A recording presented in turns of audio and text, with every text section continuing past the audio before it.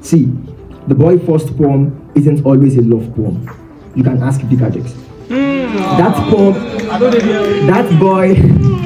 that boy is climbing the stage for the first time, about to perform his first poem. Should I tell him that sometimes the stage is a boxing ring and it's not Muhammad Ali enough to land all his punches? Sometimes a punchline doesn't hit the target, but what does a poet have in common with a boxer? They are both packing a bunch, trying to hit at delicate spots. But the boy doesn't know that not all these people before him value the sport.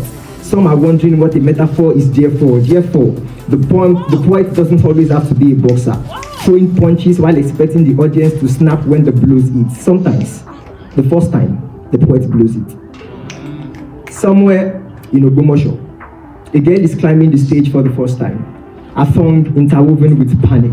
She is about to perform her first poem. She wonders if her poem is poetic enough to be called a poem.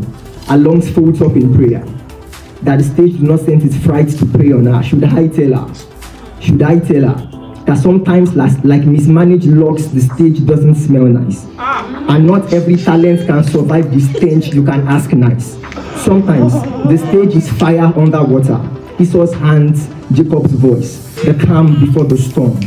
But in spite of all this, the stage is sagely. It teaches you that sometimes a punchline is a boomerang. It comes back to eat you. It teaches you that no matter how gory your story is, the stage is the safest place to give it wings. See, sometimes the stage is homely.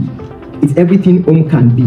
That stillness before your voice caresses the mic. Tell me, how else do you define peace? This is what Trinity is: the poet, the stage, the mic.